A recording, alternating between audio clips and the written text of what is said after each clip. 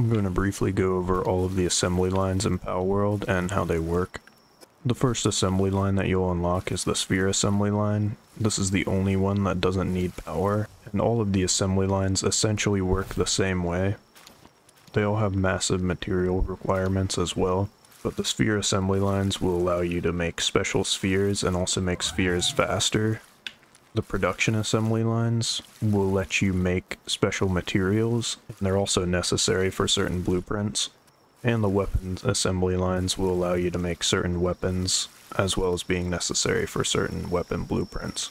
The last assembly line that gets unlocked is the weapon assembly line 2 at level 47, but I'll go over how the assembly lines work now. What makes the assembly lines a little bit unique, so if you want to craft something, you can have yourself and up to 4 pals doing it at the same time, which can make it very quick.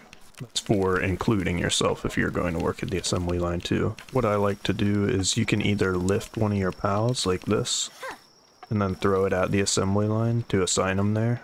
Or if you have a certain pal in your party that you want to work on the assembly line, you can just throw them out at it and they'll start working on it. So they have to have handiwork in order to work at the assembly line. For the ones that do need power, you're going to need to make a power generator, which you'll have unlocked by the time that you need any of the power generating ones. And then you'll just need a pal that can generate electricity assigned to your base, which I believe is every electric type.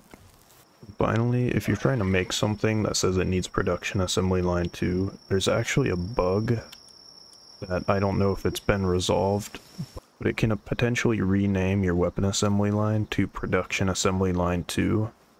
But the real production assembly line 2 does not unlock at level 32. It unlocks at level 42.